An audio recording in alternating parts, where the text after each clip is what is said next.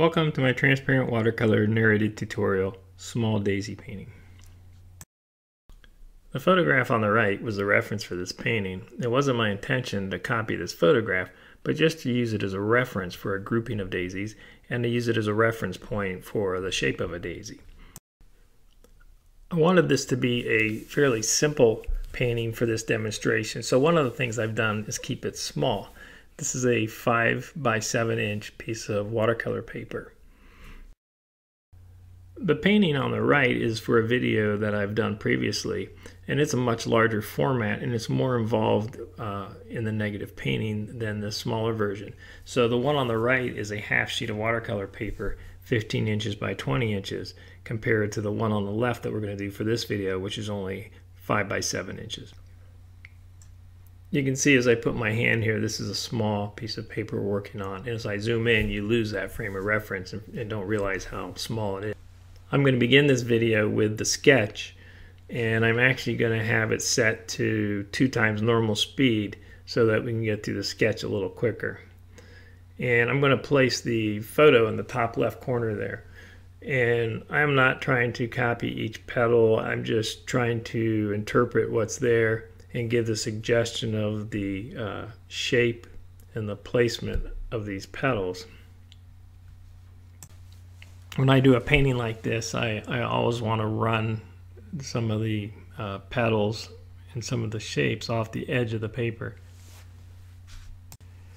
It keeps it from just floating in space, and it just creates a nice design and gives some opportunities to do some nice shape making with the way that these petals or stems or leaves, whatever the case is, how they interact with the edge of the paper. Here I'm putting in a second flower shape, and I begin with the center of the flower. You can see I'm not trying to copy the one in the photo, which is turned completely sideways. I want to see more of the center. And I radiate those petals out from the center. That's how I start with a lot of these. I put the center in and radiate the petals out. And these petals start to overlap and go underneath one another, and that creates some interesting shapes as those petals interact. And I've tucked another one here in the top left, and most of that's hidden, but you just get to see elements of it. So my intent here is to let the viewer solve a lot of this composition for themselves. I'll have petals that'll merge into one another, and then just no edges, and it'll just disappear. When I do paintings of daisies or sunflowers I like to do, I normally start with the center of these flowers and like to create interesting textures in them, and then I build my painting from these. So I've started by applying a very liquid wash of yellow ochre, and now I'm touching it just a little bit with a mixture of yellow ochre and quinacridone coral. Then I come in and I put a little bit of salt on it, and it helps create an interesting texture for the center of the flower. Here you can see it is dried. I don't use salt very often, but occasionally I do in limited applications when it's going to give me the textural quality that I'm after. I'm putting down a light wash of sap green and cad yellow light, then I hit it with a fine mist spray bottle to diffuse that color. A lot of this composition is going to be light and white, and just diffusing this color away from the center of these flowers and kind of radiates out just gives me a nice effect for the color that I'm going to have in this composition. And I take the same approach here with the other 2 flowers, putting the cad yellow light and sap green and then spraying it out with a fine mist spray bottle. And here I do it to the 3rd flower. When I do use a spray bottle, I rarely spray it straight at the paper. I'm normally using it at an angle to create some sort of a directional flow with the spray.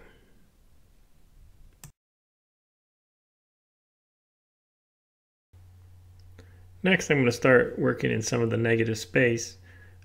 This is a wash of sap green with just a touch of pyro red in it to keep it from being so raw. You can see here I'm painting these shapes. They're interrupted by petals that overlap other petals. So it's one of the things that helps create some interest in some of the shapes that I develop here in negative space, and I look for those shapes where the overlap occurs and just paint in some of those negative areas. And by working in those negative areas and painting those with a darker value, it starts to send the shape of the flower forward. Here I continue to look for interesting shapes that are created by the intersection of petals from the various flowers, and I keep painting in negative areas around these flowers, and I don't tell the whole story. I try to give just enough information to give an indication of what's happening there. Right here I'm painting just enough on the edge of that petal to suggest that there is a flower petal there, but I let it disappear into white space that's being shared by other petals that are running into the same space. And I leave it up to the viewer to make some decisions on what they're seeing. But I try and give just enough indication to start telling the story. Here I'm starting to provide some more information on what's going on closer to the center of these flowers. And little by little I'll start to build my values. When I'm doing this kind of brush work, I like to use this quill brush I'm using. It's not a small brush, but it comes with a fine point. It holds a lot of paint, so I don't have to constantly reload. And it's capable of making a larger mark if I need to. But it's got such a nice point on it, and it's really good for making these types of marks. The smaller brushes, I find, they don't hold so much paint, so you have to keep reloading. But I can go pretty far with this brush and get the detail that I want.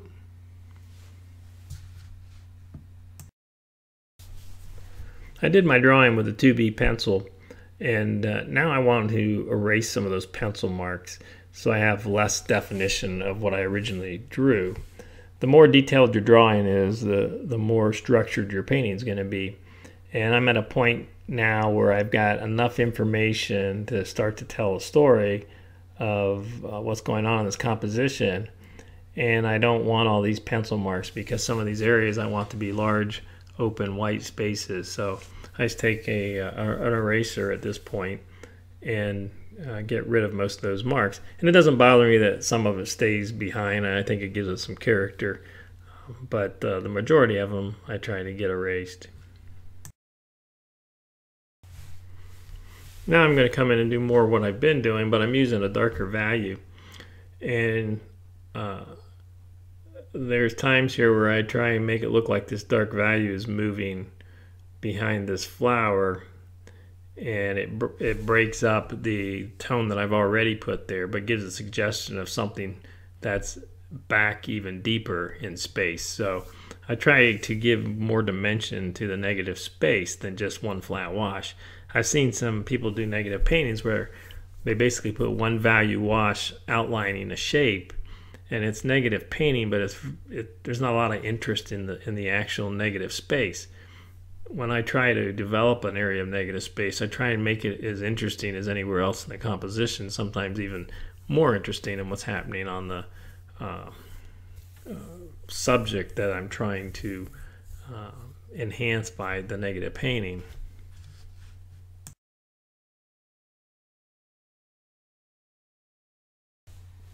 Here I'm going to paint a few larger, darker valued shapes and let some of that run off to the edge of the paper too.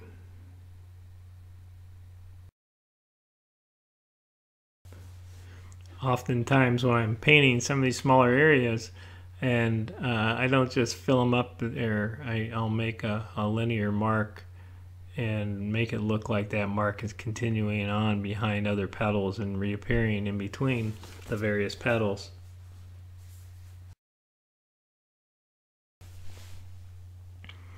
Now I'm going to take some more of the sap green and just lay some pigment down, and I'm going to come back in and hit that area with a spray to help soften and diffuse the edges on the marks I made.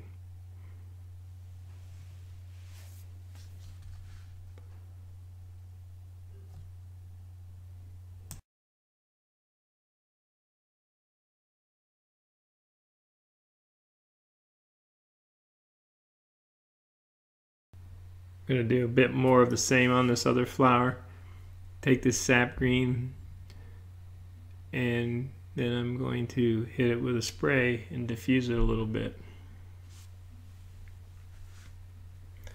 So I have a variety of hard and soft edges in the composition, and I have a lot of lost edges.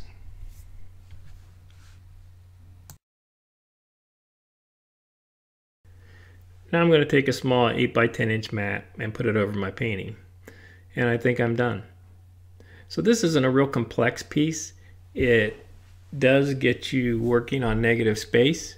It has you simplifying the shapes, and it takes a willingness not to tell the whole story. There's I think a tendency to want to paint all those petals, but I really, in actuality, I haven't painted any of these flower petals. I'm telling the whole story by using negative painting and working in the space around it. I hope you enjoyed this, and thanks for watching. I recently started a Facebook group called Rick Swartz Watercolor Friends and Subscribers. You can find it by searching for that title on Facebook. If you have questions about the materials I use, I try to keep an updated list of my materials on the studio page of my website, rsurwitzart.com. If you have specific questions, you can email me at contactrsurwitzart@gmail.com.